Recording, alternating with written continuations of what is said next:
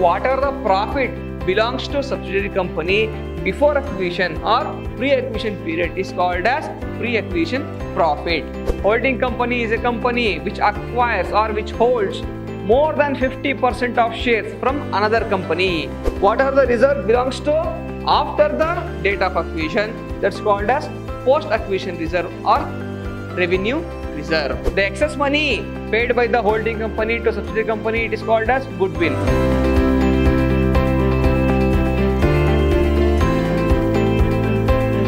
Hello my dear students, I am your AJ sir, faculty, Department of Commerce and Management, Vidhyaashram First Grade College, a temple of excellence. My dear students, today's session is all about Corporate Accounting 2, BCom 4th Sem, Session 2, and today's session is on Accounting for Holding Company. Let's go to the first slide.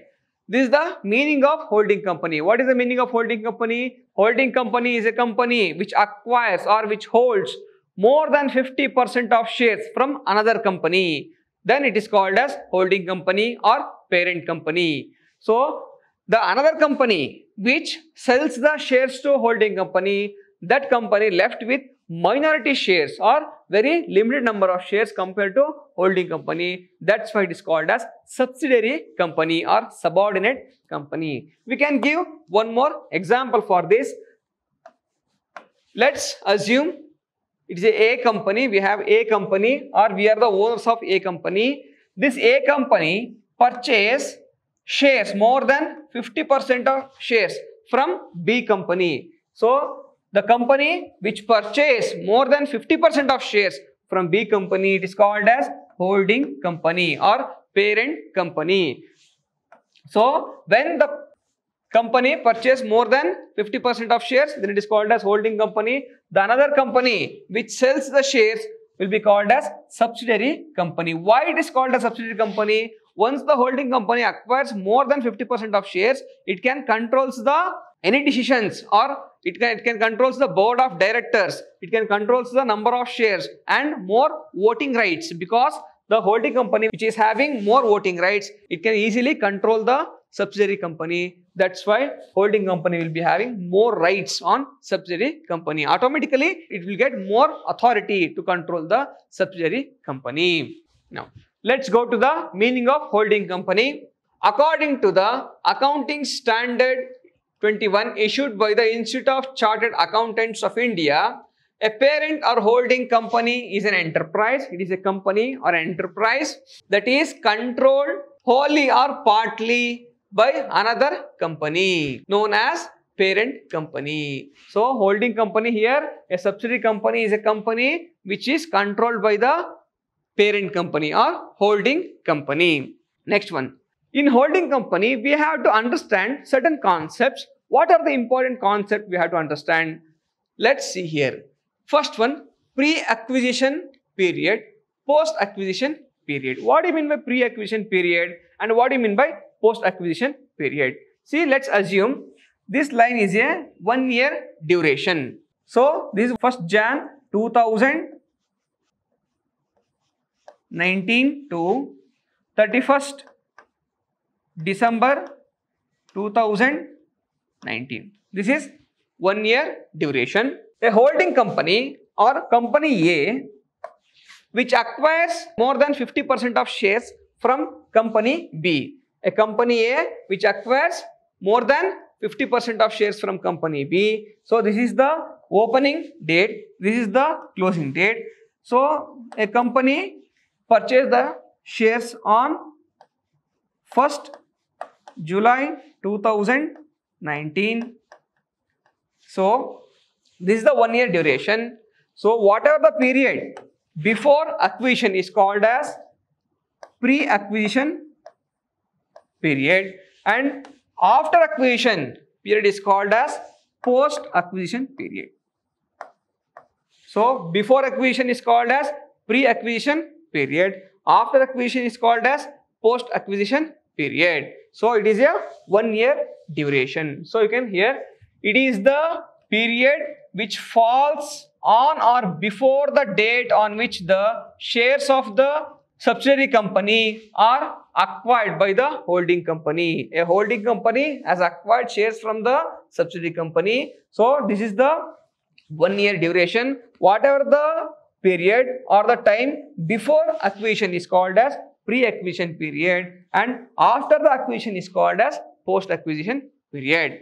This is also post-acquisition period. Post-acquisition period is the period which falls after the date of which holding company acquires the subsidiary company. So this is the after the date of acquisition is called as post-acquisition period. Let's go to the next slide. Pre-acquisition reserve, post-acquisition reserve.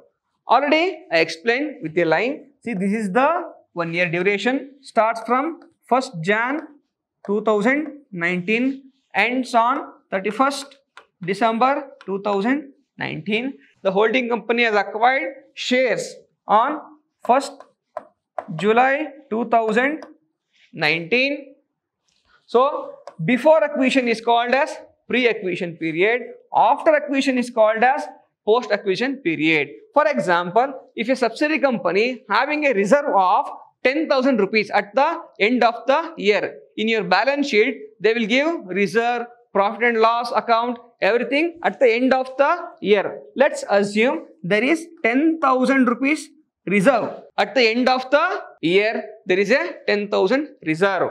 So this 10,000, if you divide 10,000 pre-acquisition and post-acquisition, we can get 5,000 rupees pre-acquisition. This is 6 months now, because so 10,000 into 6 by 12, that you'll get 5,000 rupees. So 5,000 belongs to pre-acquisition period. Remaining 5,000 belongs to post-acquisition period. So this pre-acquisition reserve is also called as capital reserve. Post-acquisition reserve is also called as revenue reserve. Capital reserve, revenue reserve. See, pre-acquisition reserve. Any reserve appearing in the books of subsidiary company in the pre-acquisition period is termed as the pre-acquisition reserve of the subsidiary company. So pre-acquisition reserve is also called as capital reserve. Keep this in mind. Next one, post-acquisition reserve. Any reserve appearing in the books of subsidiary company in the post-acquisition period is called as post-acquisition reserve of subsidiary company. So subsidiary company which is having 10,000 rupees reserve, okay, at the end of the year in the balance sheet. So before acquisition, whatever the amount belongs to before acquisition is called as pre-acquisition reserve or capital reserve. Whatever the reserve belongs to after the date of acquisition, that's called as post-acquisition reserve or revenue reserve. Let's go to the next slide. Pre-acquisition profit, pre-acquisition loss. Again, one more example. This is 1 year duration. Year starts from 1/1/2019 or ends in 31st December 2019. The date of acquisition is on 1st July 2019. See, year starts from 1st Jan, ends on 31st December. But we have acquired the shares in subsidiary company on 1/7/2019.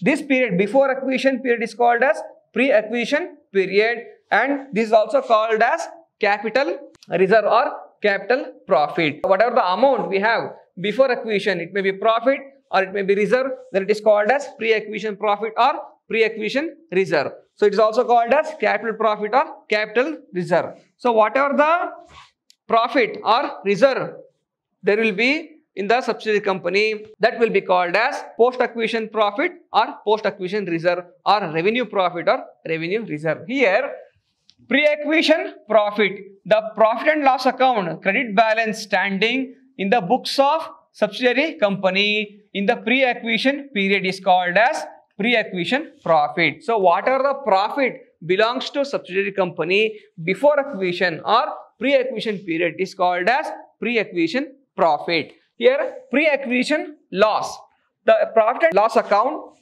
debit balance. Debit balance means what? It will be in the asset side of the balance sheet. See, loss will be in asset side of the balance sheet and the profit will be in the liability side of the balance sheet. So if the debit balance standing in the books of the subsidiary company during the pre-acquisition period is called as pre-acquisition loss. So whatever the loss belongs to before acquisition period, then it is called as pre-acquisition loss. If it is a profit, pre-acquisition profit. If it is a loss, pre-acquisition loss. It is also called as capital profit or capital loss. Okay. Let's go to the next slide. Post-acquisition profit and post-acquisition loss. What do you mean by post-acquisition profit and post-acquisition loss? Already I explained what do you mean by pre-acquisition profit and pre-acquisition loss. In pre-acquisition profit and pre-acquisition loss means the profit and loss before acquisition. Post-acquisition profit and post-acquisition loss means the profit or loss after acquisition. It is also called as revenue profit or revenue loss. Pre-acquisition profit and pre-acquisition loss is called as capital profit or capital loss. Post-acquisition profit and post-acquisition loss is called as revenue profit and revenue loss. So, the profit earned by the subsidiary company in the post-acquisition period is called as post-acquisition profit of the subsidiary company. Again, the loss incurred by the subsidiary company in the post-acquisition period is called as post-acquisition loss of the subsidiary company. Again, this is the 1 year duration. Year starts on 1/1/2019, ends on 31/12/2019. So, whatever the profit after acquisition is called as post-acquisition profit. Whatever the loss after acquisition is called as post-acquisition loss. Post-acquisition loss or post-acquisition profit is also called as revenue profit or revenue loss. At the same time, for reserve also, pre-acquisition loss, pre-acquisition profit, pre-acquisition reserve and post-acquisition reserve. At the same time, for profit also, pre-acquisition profit, post-acquisition profit. Now, let's understand the goodwill. What do you mean by goodwill? This is also one of the important concept we have to understand. Excess price paid by the holding company for the equity shareholders of the subsidiary company over the paid up value of the shares is generally considered as the cost of control or the payment of goodwill. Now, what do you mean by that? See, for example, I purchase 5,000 shares in subsidiary company. Okay. For example, let's assume subsidiary company is having 6,000 shares. Out of 6,000 shares, holding company purchase 5,000 shares. Holding company purchase 5,000 shares and subsidiary company is left with only 1,000 shares. Okay. Since the holding company has purchased more than 50% of shares from subsidiary company, this company will be considered as a majority company or holding company. The company which is left with minority shares will be considered as subsidiary company. For example, if the share value or the face value of share is 10 rupees, total shares I have purchased is 5,000 shares. So, the total amount I have to pay is 50,000. This is the actual amount I have to pay to the subsidiary company as a holding company. But if I paid more than this face value of share, for example, let us assume I have paid 75,000. So, actual face value of the share is 50,000, but I have paid 75,000. The 25,000 what I paid extra, that is called as goodwill. Are you understanding? See, whatever the excess amount paid by the holding company while purchasing the shares in subsidiary company, that amount is called as goodwill. If in case, if I paid lesser than the face value of share, for example, the total amount I have to pay is 50,000. I just paid only 40,000. So, remaining 10,000 rupees, what I have to pay, that should be considered as a capital reserve. The excess money paid by the holding company to subsidiary company, it is called as goodwill. If I pay lesser amount than the face value of subsidiary company's face value, then it is called as capital reserve.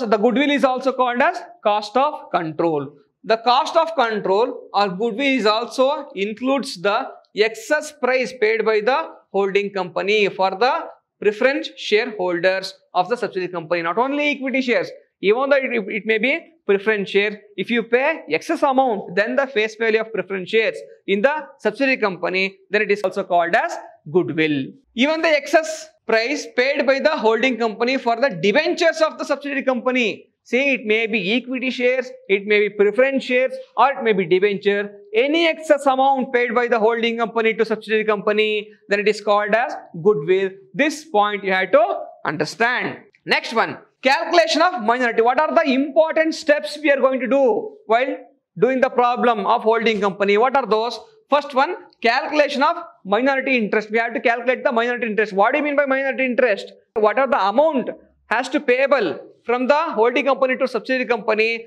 That is called as minority interest. See, we have to pay the actual face value of the shares to the minority company, and also capital profit of the minority company, revenue profit of the minority company, capital reserve of the minority company, revenue reserve of the minority company. These are all the amount the holding company has to pay to subsidiary company. That amount should be shown in the liability side of the balance sheet. Till then, we pay the amount to subsidiary company. That is called as minority interest. What do you mean by majority interest? This is the interest, or it is the amount belongs to majority shareholders. Minority interest means this is the amount belongs to minority shareholders. What do you mean by majority interest? Majority interest is the amount belongs to majority shareholders or holding company.